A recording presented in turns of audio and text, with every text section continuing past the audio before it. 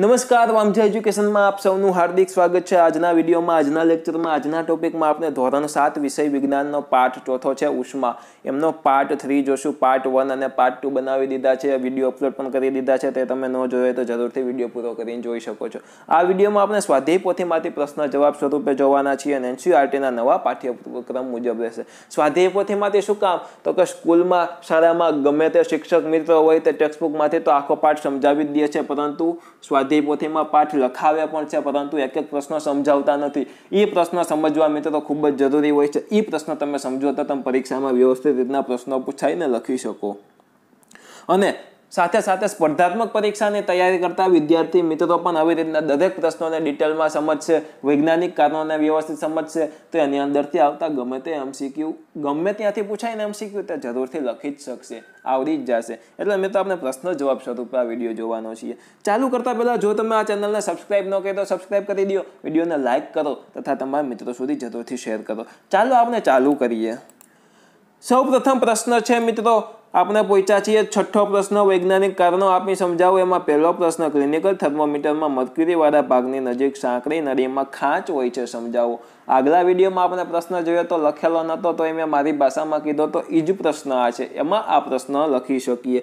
તો કે શું તો કે મેં તો ક્લિનિકલ થર્મોમીટરમાં ખાંચ આવેલી હોય, એ થર્મોમીટરની આકૃતિ હું તમને આમાં આપણે શીખીશું અને એમાં ખાંચ પણ હું તમને બતાવીશ। તો કે ક્લિનિકલ થર્મોમીટર વડે દર્દીનું તાપમાન માપતા મર્ક્યુરી આપમેળે ઉપર ચડે। દાખલા તરીકે મારા મોઢામાં થર્મોમીટર નાખ્યું, જીપની અંદર થર્મોમીટર મૂક્યું એટલે પારો છે, અંદર મર્ક્યુરી છે, ઓટોમેટિક ઉપર ચડી જાય, મારા શરીરનું તાપમાન બતાવવા માંડે છે। હવે ત્યાં સુધી મારા મોઢામાં થર્મોમીટર એમને રાખી દઈએ। હવે આગળ વાંચીએ આપણે। તો કે સાંકડી નળીમાં ખાંચને લીધે નળીમાં ઉપર ચડેલો મર્ક્યુરી નીચે ઉતરતો નથી, આપમેળે નીચે ઉતરતો નથી। અમે તો એ થર્મોમીટરમાં જે પારો ઉપર ચડ્યો છે, પારો એટલે કે મર્ક્યુરી, અને પારોય કહેવામાં આવે, આ ઉપર ચડ્યો છે મિત્રો વચ્ચે પાતળી નળીમાં, તો એ ઓટોમેટિક આપમેળે નીચે ઉતરે નહીં। શું કામ તો કે એમાં ખાંચ આવેલી હોય છે, અને આપણે મોઢામાંથી થર્મોમીટર બહાર કાઢી લઈ તો એ મિત્રો એ આપમેળે પારો નીચે ઉતરતો નથી। જો એને નીચે ઉતારવું હોય તો થર્મોમીટરને ઉપરથી પકડી અને 2-3 ઝાટકા મારવા પડે છે। આથી દર્દીના શરીરના સંપર્કમાંથી થર્મોમીટર કાઢી લીધા પછી પણ નળીમાં મર્ક્યુરી તે જ સ્થાને રહે। ઉપર મિત્રો જ્યાં પારો ચડ્યો હોય એ જ સ્થાને મર્ક્યુરી ખાંચ હોય છે, એટલા માટે તેથી દર્દીના શરીરનું તાપમાન થોડીક વાર પછી પણ આપણે માપી શકીએ, અને પારા નીચે ઉતારવું હોય તો વ્યવસ્થિત તાપમાન માપી નોટ કરી ઉપરથી પકડી અને 2-3 ઝાટકા મારો એટલે નીચે 35°C કે એનાથી નીચે મર્ક્યુરી એટલે કે પારો વયો જાય। હવે જોઈ ક્લિનિકલ થર્મોમીટરને ગરમ પાણી વડે સાફ કરવું જોઈએ નહીં। આગલા વિડીયોમાં તમે એમ કીધું હતું ને કે ક્લિનિકલ થર્મોમીટરને વ્યવસ્થિત ધોવું જોઈએ, એમને જંતુ રહિત કરવું જોઈએ, પરંતુ ગરમ પાણી વડે શું કામ સાફ ન કરવું જોઈએ તો કે એનું પણ એક કારણ છે। તો કે ક્લિનિકલ થર્મોમીટરમાં હંમેશા 35° થી 42°C તાપમાનનું મિત્રો માપ આવેલું હોય। પારો છે એ 35 થી 42°C જેટલું જ આમ ઉપર ચડી શકે તેમ હોય, પરંતુ જો ગરમ પાણી તમે કરો તો 42°C થી પણ વધારે મિત્રો ગરમ હોય છે, એટલે મિત્રો પારો એ વધારે ઉપર ચડવાની કોશિશ કરે અને થર્મોમીટરને તોડી નાખે છે। એટલે મિત્રો પાણીનું તાપમાન 42°C થી વધારે હોય છે। ક્લિનિકલ થર્મોમીટરને ગરમ પાણી વડે સાફ કરવામાં આવે તો મર્ક્યુરી 42°C થી આગળ પ્રસરણ પામીને નળીને તોડી નાખે છે, તેથી ક્લિનિકલ થર્મોમીટર ગરમ પાણી વડે સાફ કરવું જોઈએ નહીં। થોડાક અક્ષર ઓલા હતા, સરખા દેખાતા નહોતા ફોટામાં, એ બદલ માફ કરજો, હવે આગળ વ્યવસ્થિત આવશે। ચાલો જોઈએ। આપણી સમક્ષ આવી ચૂક્યો છે એમના પછીનો પ્રશ્ન, રસોઈ બનાવવા માટે ધાતુના વાસણોનો ઉપયોગ કરવામાં આવે છે, સમજાવો। આમના પછીના પ્રશ્નોનો વ્યવસ્થિત અક્ષર દેખાઈ રહ્યા છે। આ છેલ્લો પ્રશ્ન હોય તો કે ધાતુમાં વાસણો ઉષ્માના શું વાહક હોવાથી સગડીથી ગરમ થાય છે, આથી વાસણમાં રાખવામાં આવેલો ખોરાકને વધારે પ્રમાણમાં ગરમી મળે છે। મિત્રો ધાતુના વાસણો છે ઉષ્માના સુવાહક હોય, એટલે કે એની અંદરથી ગરમી પ્રસરણ થઈ શકે છે, એને જ સુવાહક કહેવામાં આવે। એટલે મિત્રો ધાતુના વાસણની અંદર આપણે જે ખોરાક રાખેલો હોય, જે વસ્તુ બનાવવા મૂકી હોય એ પણ મિત્રો એને લીધે ગરમ થાય છે, એટલે વધારે પ્રમાણમાં ગરમી મળે છે। ત્યારબાદ બીજો પોઈન્ટ જોઈ, આથી રસોઈ જલ્દી તૈયાર થઈ જાય છે, અને જલ્દી રસોઈ તૈયાર થઈ જાય તો આપણો ગેસ બચે, ગેસ બચે તો પૈસા બચે, એમાં તો આપણને બધાને મજા આવે। તો મિત્રો તમે મફતમાં વિડીયો જોવો છો યુટ્યુબમાં, એકદમ ફ્રી જ છે, ખાલી નેટ તો દર મહિને એમને કરાવતા હોય, મફતમાં વિડીયો જોવો જ છો, અત્યારે હું આટલી મહેનત કરી રહ્યો છું તો મિત્રો જરૂરથી વિડીયોને લાઇક કરી દો, અમારી મહેનતને થોડીક સફળ કરો તથા ચેનલને સબસ્ક્રાઇબ ન કરી તો સબસ્ક્રાઇબ કરીને બેલ આઇકન દબાવો અને તમારા મિત્રો સુધી વિડીયોને જરૂર શેર કરો. રસોઈ બનાવવા માટે ધાતુના વાસણના ઉપયોગ કરવામાં એટલે આવે છે કારણ કે જલ્દીથી તૈયાર થઈ જાય છે. હવે જો બરફને લાકડાના વહેરમાં રાખવામાં આવે મિત્રો, શું કામ? તો કે લાકડું છે, મારી ભાષામાં કહું તો લાકડું છે ઉષ્માનું અવાહક છે. શું વાહક નથી? એની અંદરથી ઉષ્મા પસાર થતી નથી, ઉષ્માનું અવાહક છે. લાકડાની વચ્ચે મિત્રો બરફ રાખવામાં આવે તો મિત્રો એમાંથી ઠંડી ગરમી પસાર થાય નહીં એટલે બરફ જલ્દીથી ઓગળી જતો નથી. આમાં લખ્યું છે તેમ જોઈ લાકડાના વહેર ઉષ્માના શું વાહક છે. બીજું, બરફને લાકડાના વહેરમાં રાખવાથી વાતાવરણની ગરમી બરફને મળતી અટકે છે, એટલે કે બરફ ઓછો પીગળે છે અને બરફ જલ્દીથી પીગળી જતો નથી. તેથી બરફને લાકડાના વહેરમાં રાખવામાં આવે છે. ત્યારબાદ પ્રશ્ન નંબર 7, તફાવતના 2 મુદ્દા લખો. અહીંયા મમરાવાળા હાથ અડી ગયા છે એટલે પેલું થોડુંક થઈ ગયું, કાંઈ વાંધો નહીં. આપણને શું વાંધો? આપણને તો શીખવા મળે છે. ચાલો જોઈએ.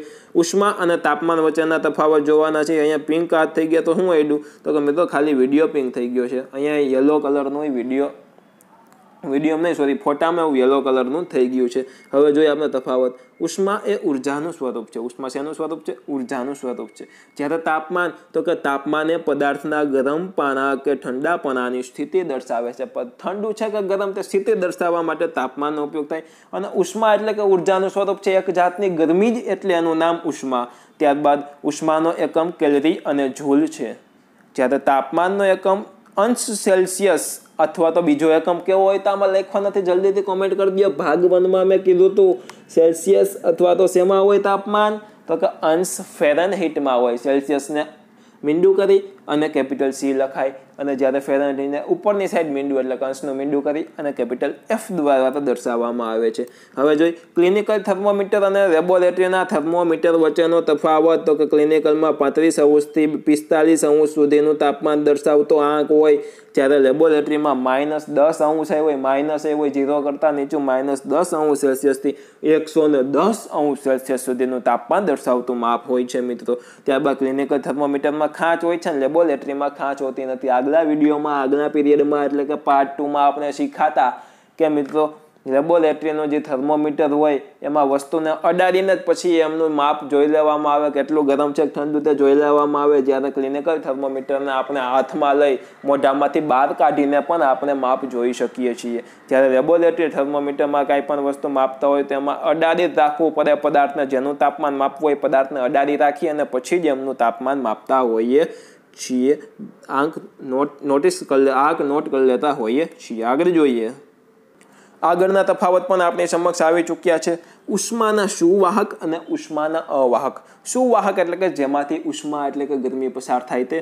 અવાહક એટલે કે જેમાંથી ઉષ્મા ગરમી પસાર ન થાય તે. આ પદાર્થોમાંથી ઉષ્માનું વહન સહેલાઈથી થઈ શકે છે અને આ પદાર્થોમાંથી ઉષ્માનું વહન સહેલાઈથી થઈ શકતું નથી. હંમેશા મિત્રો બીજો પોઈન્ટ ઉદાહરણનો જ લખવો, કારણ કે લખવો સહેલો પડે, ઓછી મહેનતે યાદ રહી જાય અને કોમ્પિટિટિવ એક્ઝામની તૈયારી કરતા હોય તો ઉદાહરણ પણ આપણે ધ્યાનમાં વ્યવસ્થિત આવી જાય. તો કે જોઈએ તાંબુ, ચાંદી, એલ્યુમિનિયમ ધાતુઓ આ ઉષ્માના સુવાહક છે.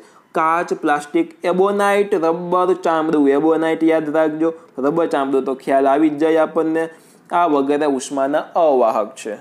હવે વર્ગીકરણ જોઈએ ઉષ્માના સુવાહક અને અવાહક. સુવાહકના નામ પહેલા બોલું, ત્યારબાદ અવાહકના નામ બોલું.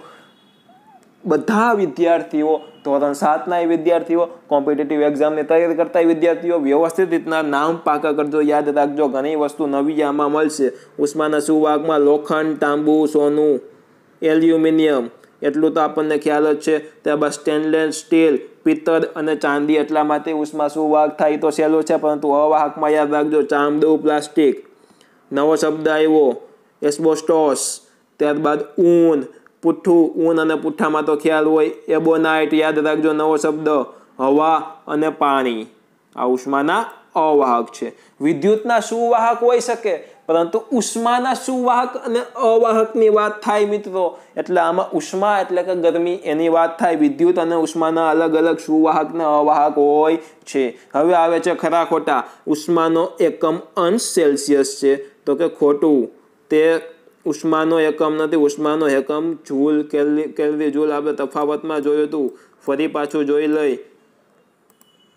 આ રહ્યું મિત્રો ઉષ્માનો એકમ કેલ્વિન જૂલ છે, જ્યારે અંશ સેલ્સિયસ તાપમાનનો એકમ છે અથવા તો અંશ ફેરનહીટ તાપમાનનો એકમ છે.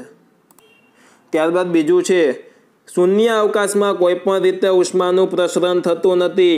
ખોટું. ઉષ્મા વિકિરણની રીતે ઉષ્માનું પ્રસરણ થાય છે. સૂર્ય અને પૃથ્વી વચ્ચે શૂન્ય અવકાશ છે તો પણ સૂર્યની ગરમી પૃથ્વી સુધી પહોંચે છે. આ ઉષ્મા વિકિરણની રીતથી પહોંચે છે. ઉષ્માની એક જ રીત એવી છે, ઉષ્મા વિકિરણની રીત, જેમનું નામ છે. શું નામ? તો કે ઉષ્મા વિકિરણની રીત. આ ઉષ્મા વિકિરણની રીત હોય મિત્રો, ઉષ્મા વિકિરણ એ શૂન્ય અવકાશમાં પણ તેમનું પ્રસરણ કરે છે. ત્યારબાદ ઉષ્માનું પ્રસરણ ઘન પદાર્થોમાં થઈ શકતું નથી. તે પણ ખોટું છે, થાય જ છે. એબોનાઇટ ઉષ્માનું અવાહક છે. તો કે આ વસ્તુ સાચી છે, તદ્દન સાચી છે. તપેલીમાં દૂધ ગરમ કરવા મૂકે ત્યાં તપેલી ઉષ્મા વહનની રીતથી ગરમ થાય, એ પણ એકદમ સાચું છે. તપેલી ઘન હોય, ઉષ્મા વહનની રીતથી ગરમ થાય. ત્યારબાદ કાળા રંગની વસ્તુ સફેદ રંગ કરતાં વધુ ઉષ્માનું શોષણ કરે છે. તો કે ખોટી વસ્તુ છે. મિત્રો આ છેલ્લો મને ખરા ખોટું લાગે છે, ખરેખર સાચું આવે. કાળો રંગ વધારે ગરમ થાય, વધુ ઉષ્માનું શોષણ કરે, જ્યારે સફેદ રંગ છે એ ઓછી ઉષ્માનું શોષણ કરે છે. એટલે સાચું આવે ખરેખર. નહીં મિત્રો, આ બરાબર જ છે. આમાં લખ્યું કાળા રંગની વસ્તુ કરતાં સફેદ કલરની વસ્તુ ઉષ્માનું વધુ શોષણ કરે છે, એમ લખેલું છે. એટલે સફેદ કલરની વસ્તુ ઓછી ગરમ થાય એનો મિનિંગ એમ જ થયો. એટલે ખોટું બરાબર જ છે. ત્યારબાદ 10મો પ્રશ્ન, ખાલી જગ્યા. પદાર્થના ગરમપણા કે ઠંડાપણાની માત્રાને ખાલી જગ્યા કહે છે. તો કે ગરમ ઠંડુ માપીએ અને આપણે તાપમાન કહીએ, બધાને ખ્યાલ આવી જ જાય. ત્યારબાદ દર્દીનો તાવ માપવા માટે ખાલી જગ્યા થર્મોમીટર વપરાય છે. તો કે ક્લિનિકલ થર્મોમીટર વપરાય. ક્લિનિક એટલે કે દવાખાનું. આપણે બીમાર પડ્યા હોય, એમાં કાંઈ વસ્તુ માપવી હોય આપણા શરીરનું તાપમાન કે, તો ક્લિનિકલ થર્મોમીટરનો ઉપયોગ કરવાનો હોય. તંદુરસ્ત માણસના શરીરનું સામાન્ય તાપમાન ખાલી જગ્યા અંશ ફેરનહીટ હોય છે. તો કે 98.6 અંશ ફેરનહીટ હોય છે. સેલ્સિયસમાં પૂછેલું નથી, ફેરનહીટમાં પૂછેલું છે. ત્યારબાદ શિયાળામાં તાપમાનની ગરમી આપણને ખાલી જગ્યાની રીત વડે મળે છે. તો કે ઉષ્મા વિકિરણની રીત વડે આપણા સુધી પહોંચે છે. ખાલી જગ્યા રંગની સપાટી ઉષ્મા વિકિરણના શોષણ સૌથી ઓછું કરે. તો કે સફેદ રંગ છે, ઉષ્મા વિકિરણનું સૌથી ઓછું શોષણ કરે, એટલે કે સૌથી વધારે ઠંડો સફેદ રંગ રહીએ.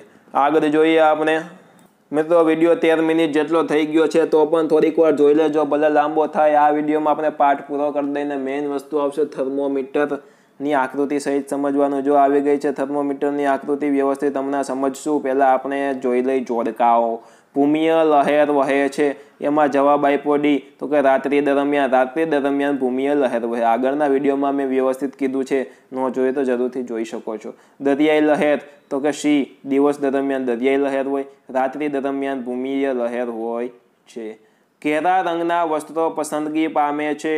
શેમાં? તો કે શિયાળામાં. ઘેરા કલરના એટલે કે કાળા કલર જેવા વસ્ત્રો હોય તો એ ઉષ્માનું વધુ શોષણ કરે, એટલે કે વધુ ગરમ રહીએ. હળવા રંગના વસ્ત્રોની પસંદગી પામે છે. હળવા રંગના વસ્ત્રો ઓછું ઉષ્માનું શોષણ કરે, એ ઉનાળામાં એની પસંદગી પામે. હવે આપણો મેઇન વસ્તુ ક્લિનિકલ થર્મોમીટર આવી જાય. થર્મોમીટરની સૌપ્રથમ તો આકૃતિ જુઓ. તો કે ક્લિનિકલ થર્મોમીટરમાં 35 અંશ સેલ્સિયસથી લઈને 42 અંશ સેલ્સિયસ સુધીનું માપ આવેલું હોય.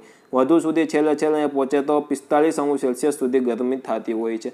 વચ્ચે આવેલી પાતળી નળી, એમાં મિત્રો અહીંયા ખાંચ છે. જો અહીંયા ખાંચ લખેલું છે, એરોમાં ખાંચ દર્શાવેલી છે. ત્યારબાદ અહીંયા કાળા કલરનો ભાગ છે, એ પારો છે, એટલે કે મર્ક્યુરી છે. અહીંયા લાલ નિશાન છે, એટલે કે ન્યા પારો પહોંચ્યો એમ કહેવાય. આ કાચની આજુબાજુ નળી હોય અને બારીક વેહ વચ્ચે આવેલા હોય છે, એટલે કે આમ નિશાન કરેલા હોય છે. આ બાજુ સેલ્સિયસમાં આપ્યું, જ્યારે 106 લખ્યું છે, એ ફેરનહીટના માપ દર્શાવેલા છે. એક બાજુ સેલ્સિયસના માપ છે. પરીક્ષામાં ધોરણ 7માં પૂછે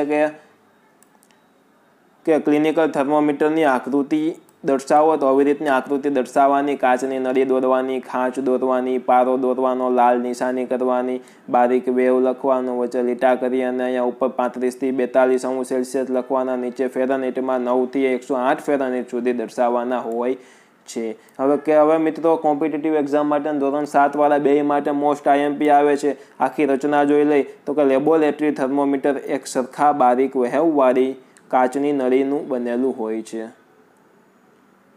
તેનો એક છેડે નળીના અંદરના ભાગે ફૂલેલી બલ્બ જેવી નળાકાર રચના હોય છે, તેમાં મર્ક્યુરી પારો ભરેલો હોય છે। અહીંયા જોવો આ ભાગ જેવી રચના છે, આગળ આવી રચના હોય બલ્બ જેવી, અહીંયા પારો ભરેલો હોય છે, અહીંયા પારો ભરેલો હોય છે। મર્ક્યુરી એટલે જ પારો થાય મિત્રો।